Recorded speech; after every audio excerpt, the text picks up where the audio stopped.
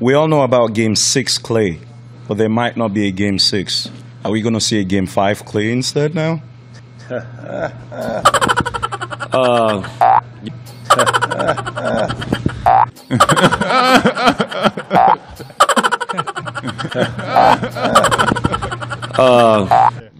glasses, there you go. All right.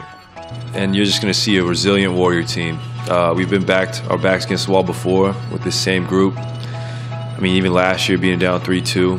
Obviously, it's a little more daunting being down 3-1, but usually when our back's against the wall, we respond the best. So hopefully I'll add another part to whatever legacy you want to carve out for me tomorrow, Game 5 Klay, whatever. But I just want to come out and, you know, if I compete to the best of my ability, I'll be satisfied with the results.